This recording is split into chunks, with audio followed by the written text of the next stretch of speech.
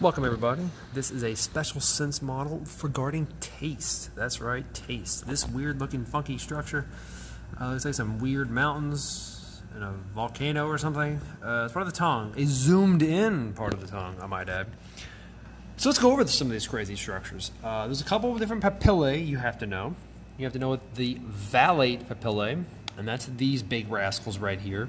They form a V at the back of the tongue. I'll show you that on another angle of the model in a second. But that's the fungiform papillae, and this is the that's the valate. This is the fungiform, and that's this little thing. That's all big mountain. I guess it looks like a fungus. Has the form of a fungus. I don't know. Fungus comes in many forms, so that's kind of a broad term. I don't really like it. Anyway, it's there. I'm just kidding. Taste bud. Now, taste bud. If we zoom in, this is where the real meat of the tongue is at. Look at this thing. That little red bead-looking thing. Calls it those red hot candies. Have you ever eaten those candies? A candy designed on making your mouth go on fire? That's an idea. But anyway, this is those taste buds. And you know what? That's going to come up again in a much more zoomed in fashion. We can also see a taste bud down here. Taste bud. Yeah, look at all those tastes. You can taste some sweet, some sour, some salty, some bitter.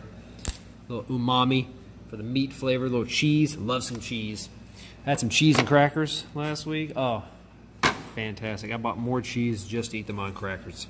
It's so good. Little Ritz, whole wheat Ritz with some nice like mild cheddar. I want a sharp cheddar. I want a mild cheddar. Anyway, I'm kind of hungry. But look at the back of the tongue here. To taste all those delicious foods, such as the cheddars, you need these papillae. So notice the rough texture. That's, well, I mean, if you ever looked at your tongue before, it's got some spots on it. It's got some specks. So it's got these papillae.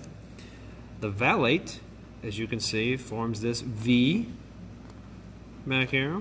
Also looks like a less than sign if you're in the math side of things. That's it, okay? And the fungiform, we can also see, fungiform, right here. Those little bumps.